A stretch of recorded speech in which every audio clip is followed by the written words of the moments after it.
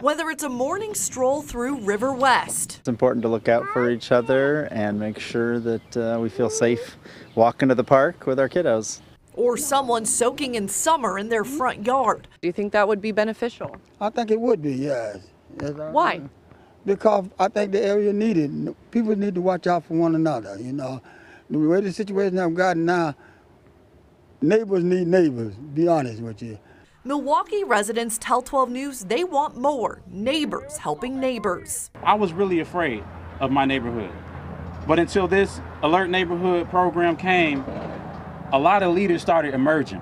Haney Smith is the block captain of one of the first neighborhood groups that joined the city's pilot Alert Neighbor program a year ago. You ready to go?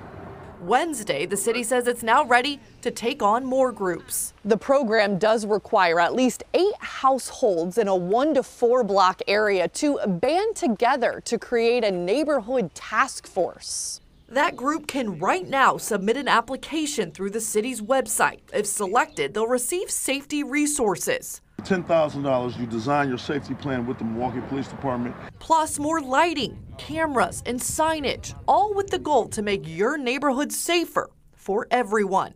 Oftentimes people feel powerless with the level of crime that we see.